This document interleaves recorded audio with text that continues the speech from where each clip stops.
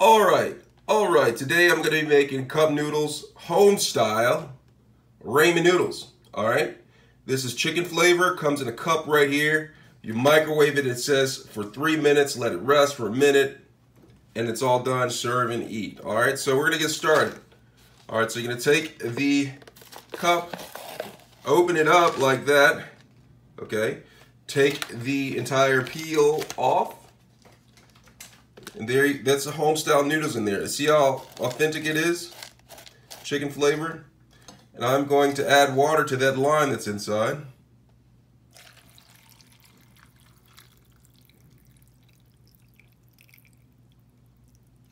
And then I'm going to put it in the microwave for 3 minutes and then let it rest for 1 minute.